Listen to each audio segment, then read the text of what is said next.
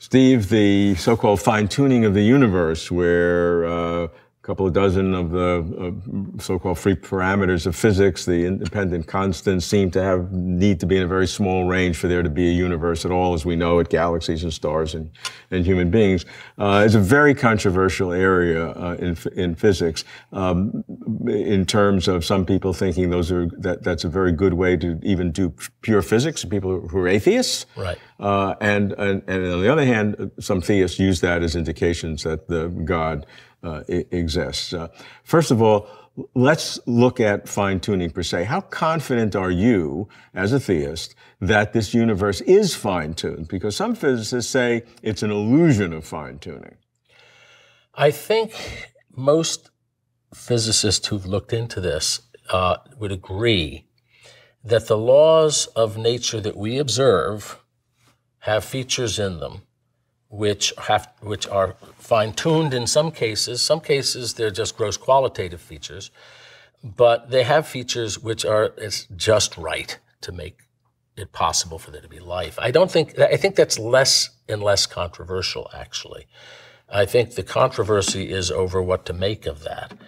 Things have changed, actually, considerably in the last 20 years. There was a time when people would resist that conclusion. But I think you find people like Hawking and other atheist scientists admitting that the laws as we observe them have certain features that appear fine-tuned for life. So I don't think it's that controversial. Well, some would say that if you vary them independently, and some would say that we're basing that on a carbon system of life. Right. I mean, there are different critiques of that. That's true. That's true. On the other hand, there's what is logically possible and what is plausible.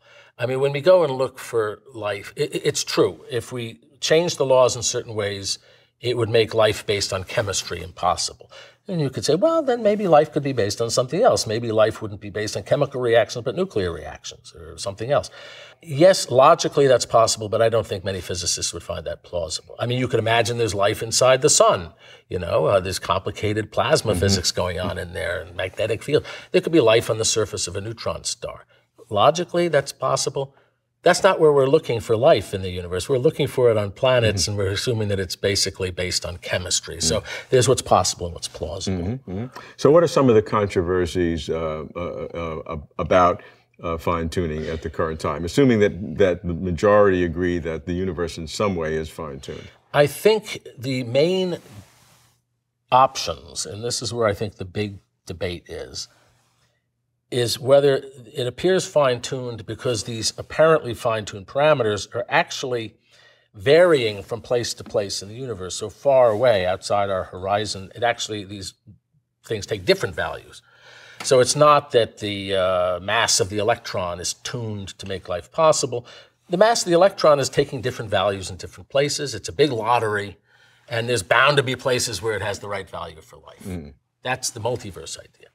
And so those are the two options. It's either these parameters are the same everywhere in the universe and were chosen to make life possible, or it's a huge lottery where these parameters are varying all over the place, and there's inevitably a region where they take the right values. And that region of this multiverse would be a very, very small percentage of the whole shebang. Right. Yes. I mean, incalculatingly small. Oh, absolutely. Yes. I mean, what would you far less than 1%. 10 to the virtually minus. infinitesimal. Yeah. Correct. But of course, the universe is enormous. Well, if you have infinity, then you can have. It doesn't even have to be infinite, but there are reasons to believe the universe is exponentially bigger than even the part we can see. Right. Yeah. Right. And so the habitable parts might be very tiny, relatively. To the whole thing. Where do you see this argument progressing? Do you see any evidential help that can lead this, or is it basically become philosophical? I don't see how we will ever know if we live in a multiverse observationally. So in that sense, I don't think it'll be empirically decided. The whole multiverses have to be such that these constants are the same throughout the part of the world we can see. By definition. Because we know that they're constant throughout that part of the universe. So by definition, almost, we can't observe whether we're in a multiverse. The only hope would be we find the ultimate laws of physics, maybe superstrings, we solve the equations, and the equations tell us whether we're in a multiverse or not. tall order. Yeah, and in either case, a theistic worldview would not have a problem with either one. I don't think religious people have a dog in that fight. I think that Many think so. Well, many think so. Actually, many religious people sneer at the multiverse idea and say the multiverse is cooked up by atheists to avoid the obvious conclusion of fine-tuning. It's not true. Most atheist scientists actually hate the multiverse idea, precisely because it's almost certainly untestable. And the same reason they reject God, because he's not testable, they reject the multiverse because it's not testable. So actually, I think we're probably stuck in a philosophical debate forever on this. And the lines are not clearly drawn. There are religious scientists like me who like the multiverse. There are atheists who hate the multiverse. Right. And there are atheists who like fine tuning. And I'm not sure how many atheists like the fine tuning, but some of them may be willing to live with it. Well, Steven Weinberg famously worked on the cosmological constant. He used the multiverse idea for that. So he liked the multiverse. I've done work on fine-tuning problems, and actually the paper we wrote on a very important piece of fine-tuning in the universe, we assumed that it was a multiverse in the paper that was responsible for this.